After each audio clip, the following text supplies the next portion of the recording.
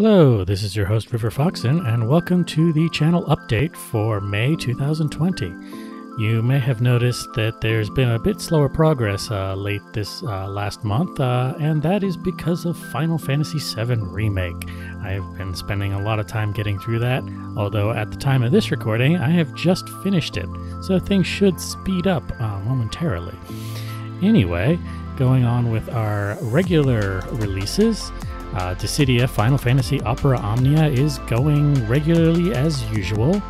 I just finished Act 1 and am moving on to the interlude before going on to Act 2.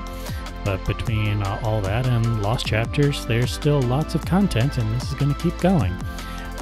One thing about Dissidia Opera Omnia is that just something about the game allows me to kind of keep a very regular schedule, and that's been pretty good for the channel.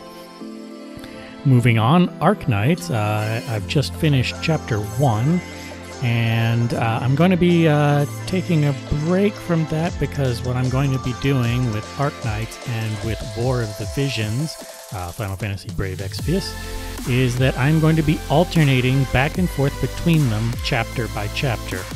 Although I believe in War of the Visions, it's like part, like because it's Chapter 1, Part 2, Part 3, etc. So anyway, as I go through like a part or chapter in each, I will swap back and forth.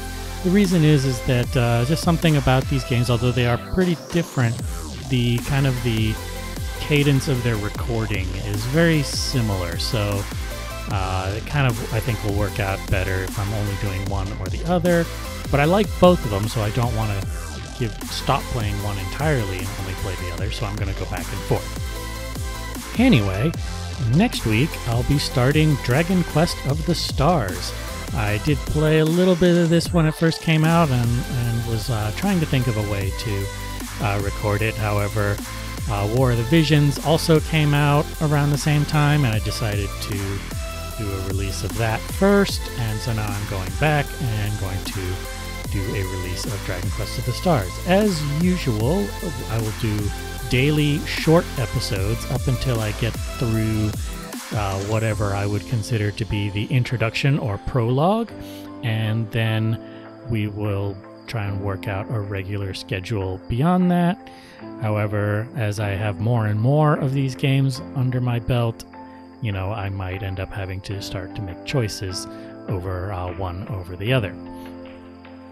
And moving on, I know that I did say that I was planning on returning to I Am Setsuna, and I still am planning to return to it. I'm sorry for not getting to it, but as I mentioned, Final Fantasy VII Remake happened.